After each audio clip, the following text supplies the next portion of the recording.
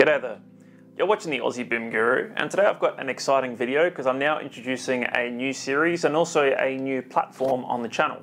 In this case, pyRevit, which is an add-in which we are going to use in Revit that allows us to write Python scripts we can execute via a toolbar, amongst other things that we'll cover.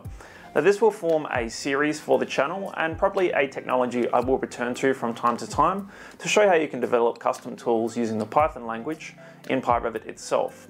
I would like to thank Asan, the developer of pyRevit, for all the work he's doing for our industry, and if you do want to support him, definitely check out his Patreon page. Everything I show you is in technically an open source platform, which is pretty amazing and also means it's a fairly safe investment for your company if you do want to try out using this instead of other tools such as add-ins or Dynamo.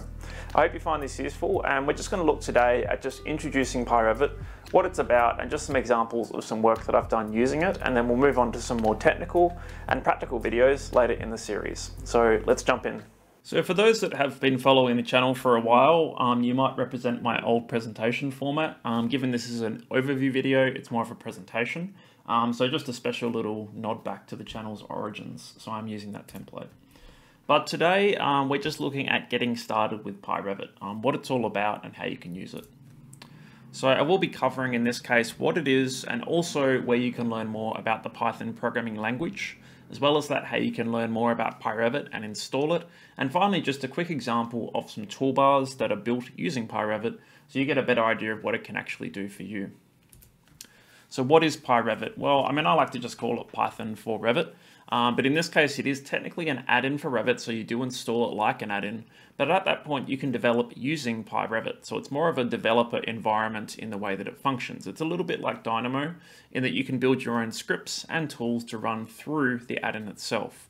You can technically also run Dynamo scripts as well, which is interesting. So this could be a good way to deploy your scripts to a wider audience, such as a company, rather than using Dynamo Player. Keep in mind, if you are going to do this, you're not going to be able to see Dynamo Player. So you will have to rely on packages like data shapes in order to prompt user interface windows. But pyRevit actually comes with some libraries, what we call forms, that can generate these sorts of objects as well. You can do really interesting things using pyRevit, also detecting events, so you can override the function of some of the tools in Revit using what we call hooks as well, which is quite intriguing. But I guess one of the best things about it is you can package your tools up into toolbars in Revit, which not only makes your tools more accessible, but also allows you to give your tools more of an identity, a brand, something people can recognize. So it also comes with heaps of pre-built tools by the authors as well, which allow you to pretty much have all these add-ins already available for you at your fingertips that do all sorts of things. So pyRevit to me is a really healthy middle ground between Dynamo and add-in development. You get a little bit of the best of both worlds. You get the simplicity of what we've learned in Dynamo through Python and the Revit API, and you also get the simplicity of writing things that can behave a little bit like add-ins without having to go the full 9 yards and you're learning Visual Studio and all the other quirks that come with form generation, for example.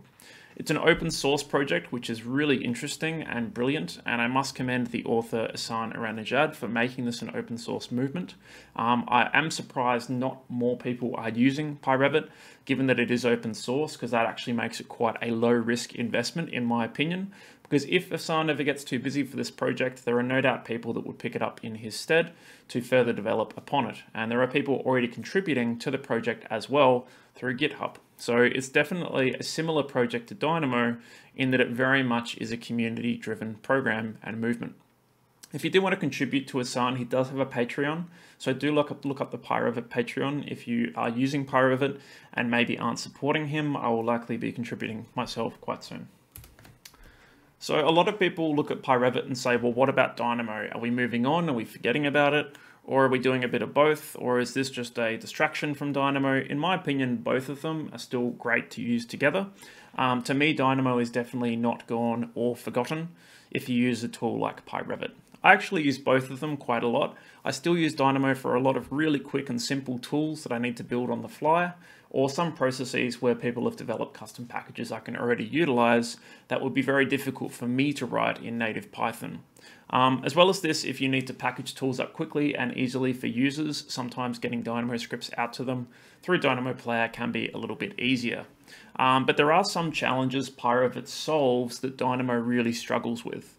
Namely, first of all, that the tools can be a little bit hard to access and approach in Dynamo for users. For example, in Dynamo Player, it's not always obvious where the inputs of a script should be edited, a very common issue I run across when trying to deploy tools to Dynamo users who are very new to the software. As well as that, the control flow and ability to handle, catch, and process errors is quite limited in a visual programming environment. You rely a lot more on how you use Python in Dynamo in those scenarios. As well as this, developing packages or managing packages is quite difficult in Dynamo, especially if the users don't know how to install them. Whereas I found pyRevit comes with a lot of fantastic functions, libraries, methods, things that you can use at your fingertips, which really do achieve very similar outcomes to some very popular custom packages in Dynamo, such as data shapes. As well as this, it's very easy to package, deploy, and maintain pyRevit toolbars if you are trying to distribute those to your company. Effectively, you only need them to be in one server-based location, and your users can typically just point to that location and get the latest and greatest outcome, which is really cool. But I do use Dynamo a lot, especially for quick exercises or what I'd call a prototype, which is quite similar to a lot of add-in developers who often still test their ideas in Dynamo before developing a full add-in from that idea. But what about add-ins? Of course, they're very, very useful. There are some fantastic add-ins out there that do a lot of really complicated things. Some are free, some aren't. Typically the ones that aren't tend to justify their cost through the time you save. Now, pyRevit isn't your way to escape using add-ins altogether, but at the same time, you can build scripts in pyRevit that behave very much like an add-in, even if they are sometimes a little bit linear in nature. I've pretty much managed to build a lot of, relatively simple and also mildly complex add-ins using pyRevit myself, and the ability to be the developer behind the tool is often quite powerful as well, especially if you're using add-ins that don't age well. For example, the developers don't maintain them. Sometimes there is lower risk in companies taking on board the development responsibility in-house, and pyRevit can be a great way to do that for a team that knows a little bit about Python, but not a great deal about C# and Visual Studio. I do believe some firms can actually get by with just using pyRevit, but of course they need the time, the investment, the resources to maintain such a movement. Do you need Python? It's probably a really important question to answer. Pretty bluntly, I'm just going to say yes, you do. It is very hard to get the most out of pyRevit if you don't know a lot about Python. Having said that, Python is a really approachable programming language, and there are so many resources out there that you can use to learn about it. So I do highly encourage you to look into learning Python just as a language. Don't learn it in the context of Dynamo, in the context of pyRevit to begin with. Just learn about Python for the sake of Python. Use something like an integrated developer environment. I believe they're called. Something like Thonny, for example, is my choice. You've got, I think there's one called PyCharm. There are some other ones that you can use to learn just about Python for the sake of Python. There are just some things I've listed here that you should learn about before moving on. For example, how you can manage variables in the Python language, as well as that how you can loop or iterate across lists of objects, as well as how you can catch and handle errors using a statement such as try except, as well as that how you can define your own custom functions for reuse or repetitive reuse, and as well as that how you can work with imported libraries and the functions and methods that come from them. Now, I do have a series over on my channel which is focused towards getting people into Python for Dynamo, but focuses on Python just as a holistic programming language. The examples I use don't relate directly to Dynamo, they just relate to Python programming concepts. I've also made sure these videos are quite short. They're about 7 to 8 minutes each, and by the end of the series, you should have a relatively good understanding of the core concepts that you'll typically use in programs like Dynamo or pyRevit when using Python. As well as that, the Revit API is something you will need to learn at least a little bit about to get the most out of using pyRevit. I do recommend learning Python first, then learning Python in Dynamo, and looking into the Revit API as your window into the next step. Now, the Revit API isn't possible to fully learn, to master, in my opinion. It's a vast collection of commands that you can send to Revit from programs. So don't seek out a course that teaches you the whole Revit API. It's just not realistic. A lot of people ask me, how can I learn the Revit API? I want to master it. Don't. Learn what you need and learn progressively, step by step. Do focus on learning about how the API is structured by using Revit API docs. So focus on things like Revit classes and libraries, as well as what functions, methods, and properties are, and also how enumerations work, and also how you can unwrap objects, and also in Dynamo, how you can return them back to Dynamo using the 2DS type, I believe, methods in that case. As well as that, really importantly, learn about transactions and also learn about the with statement, which is sometimes used in combination with transactions, especially in pyRevit. And maybe also you could look at the way you can create your own custom classes and properties of objects in Python as well. But like I said, there is no magical guide, just learn it bit by bit. Having said that, I do have quite a few examples of not only using Python in Dynamo, but the Revit API with some specific examples in Python in Dynamo, which will be very similar to how you would go about the same thing in pyRevit. So you might find some of these videos quite useful.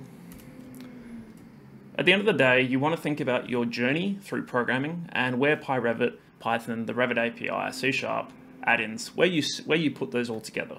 What is your goal? Maybe you don't actually need to develop add-ins. Maybe that's a step too far. Maybe you can rely on other developers that make these for you, but you need to make your own simple tools that can do very specific things to your company or your needs. My pathway looks a little bit like this. I find myself around the middle at the moment, learning about Python and the Revit API, and just starting to dip my feet into C#. And the more I dip my feet into C#, the more I realize, yes, you can do things very quickly and efficiently in this language, but I can do a lot actually with just things like pyRevit. So you might find partway along your journey, you find what you need. Maybe you can stop and make pyRevit work for your company. Maybe you can make Dynamo work for your company. But it's important to think about the order of things that you're approaching and make sure it's methodical and that you don't repeat your learning, but at the same time that you don't skip fundamental stages. So how can you actually install pyRevit? Well, there is a GitHub where you can download installers. It's a very well built GitHub. It's got a lot of readmes on it, which is great. Effectively, you just need to download an installer, run it, or set up a routine to install it properly using probably a CLI or a command line utility. If you don't know what that means, ask your IT manager. And if you don't have an IT manager, just run the manual one. And from there, you can also install settings to point to toolbars, which I'll show you how to do in this video as well. So if I go over to the GitHub, in this case, this is Asan Aranajad's GitHub for pyRevit. You can see there's quite a lot going on, but there is actually a very organized GitHub down here with a section dedicated towards installing pyRevit. This will take you to his Notion board, but in this case, you'll have a step-by-step instruction on how, in this case, you can install pyRevit, as well as some common issues you might come across. But for the most part, I found it's a very reliable and simple process. So in this case, it will take you back to the GitHub. So it's a little bit of a funny journey, but in this case, you have the latest installer that you can work with. I do recommend if you're running pyRevit in a company, you do pick a version of pyRevit and stick to it as long as you feel is necessary. Don't just keep installing the new version every time because you'll get users on different builds of pyRevit potentially. So you should be building your tools against the same build that you're all working to. Having said that, I believe Asan's typically just bug fixing and building on top of pyRevit, so I don't expect it to radically reject scripts that are built in older versions, but it's just worth keeping in mind. So that's pretty much how you install pyRevit. And once you do, next time you open Revit, you should have a toolbar available. You can also learn a lot about pyRevit itself. It's almost like its own small programming language in Python. It has its own custom methods and functions. A lot of things you can learn that come with it that are built by Asan himself, which is really awesome. But there are also other people's examples you can download or just have a look at the source tools written by the author. Or you can look at custom packages in Dynamo to learn more about Python for Revit and Dynamo, which usually directly translates into how you use it in pyRevit. So I'll quickly just show you some resources that I find quite useful. So first of all, in this case, we have the pyRevit read the docs. As Asan does tell us, he does recommend reading the whole thing because it provides a lot of what you need to know about developing scripts in the pyRevit environment. I found this very useful. It taught me a lot. For example, if we have a look at maybe forms or Revit, which are modules of the pyRevit library. I believe they might be called libraries themselves. You can see very interesting things like the ability to suppress errors, but at the same time, there are going to be some other commands that you might not be aware of otherwise, such as closing documents. We've got forms, and I find these very useful. These effectively give you user interfaces, but there's great instructions here about all the arguments you'll need to provide them in order to make sure that they work. So for example, we can do a value window, and we can see the various arguments that are expected, as well as an example of how you could build one of those forms. There's also a Notion board managed by Hassan, which does have a lot of great examples. And there's also a forum, which is mildly active. There are some people on there doing quite a lot of good work. But at the same time, you can see a lot of different sort of guides on how you can work with pyRevit. I like to look at the tools in pyRevit itself. So once you have pyRevit installed, you'll have this whole toolbar available by default. Let's have a look at one of the tools inside pyRevit itself.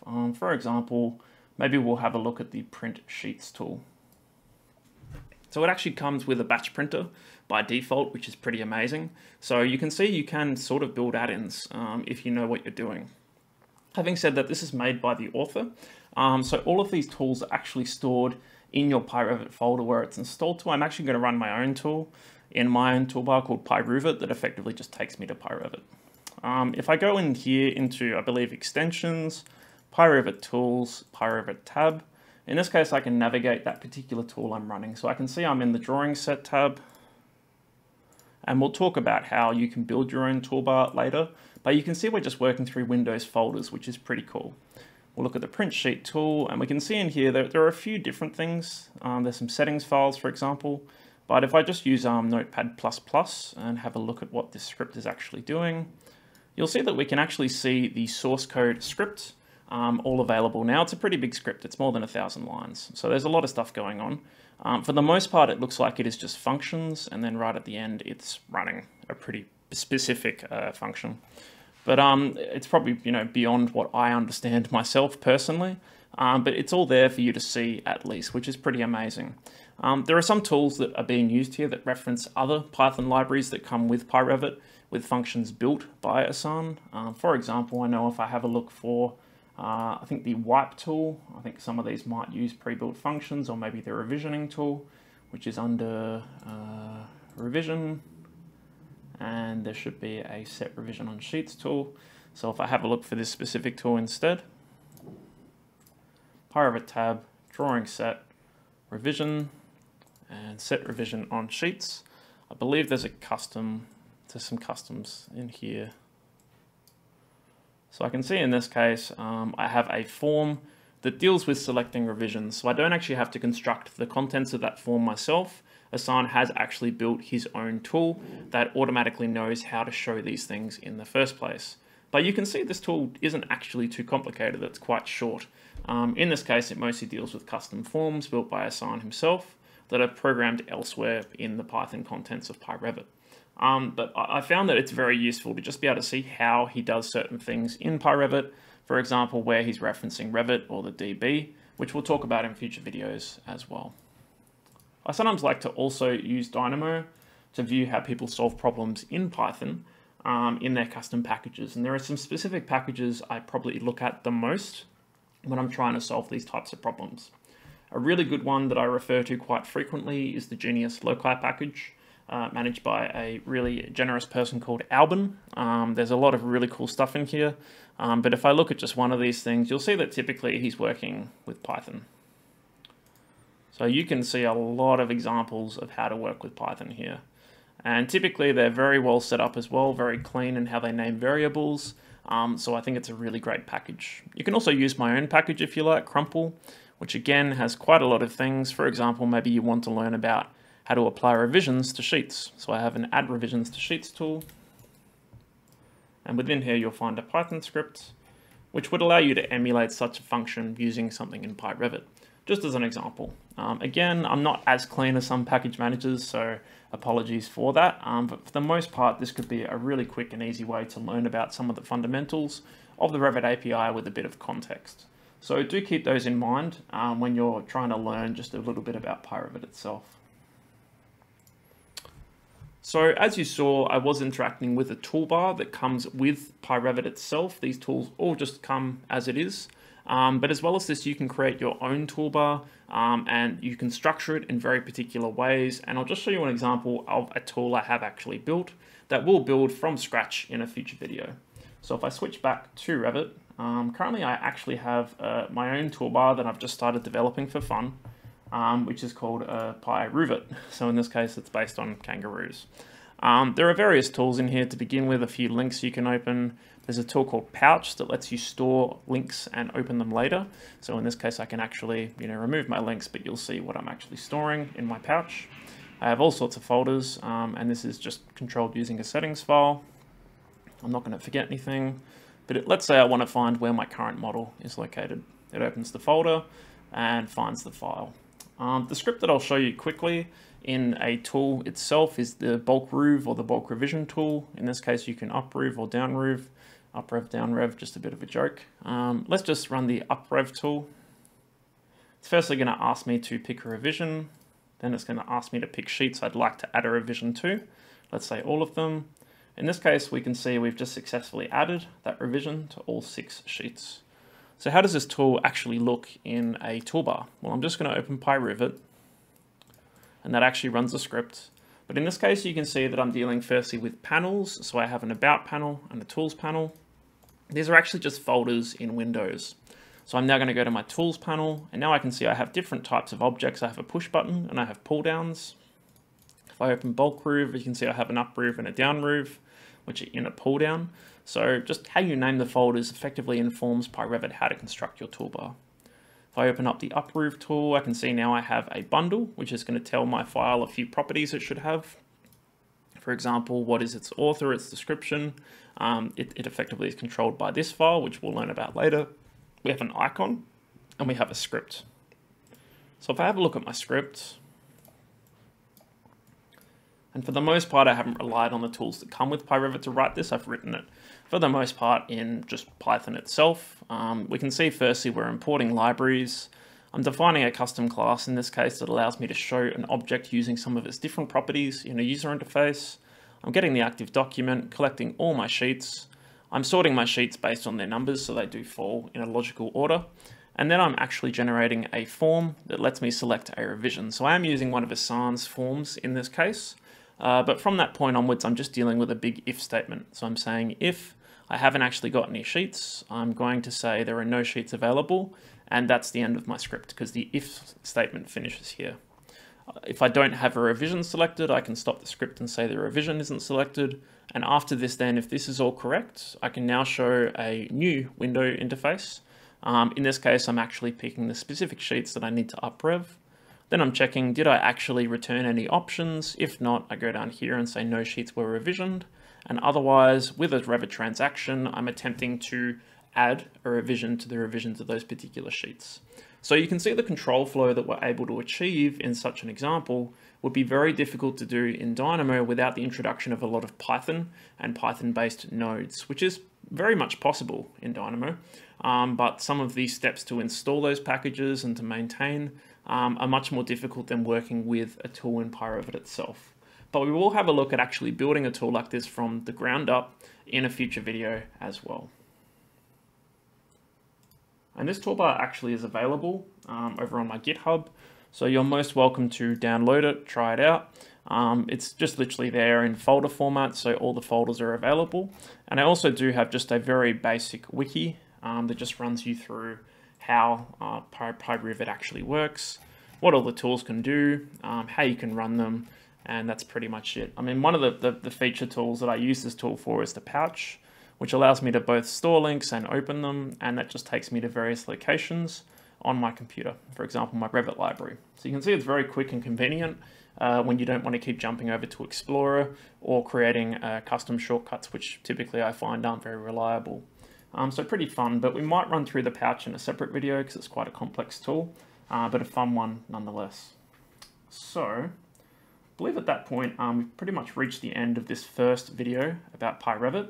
But there are going to be future videos. I want to make this a series, probably a continuous series. So most likely these videos will follow each other week to week.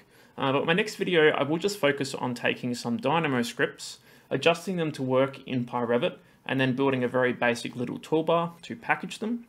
From there, we'll have a look at how you can build Python scripts for pyRevit specifically, and then we'll focus a little bit more on toolbar construction after that. So we'll probably just begin with push buttons typically, and then we'll explore some different types of tools and methods for laying out your toolbar, designing your icons, and we'll probably look at hooks in a video right at the end as well to show how you can pick up events in Revit using pyRevit and execute scripts when they are picked up, or before they're picked up, or after they're picked up.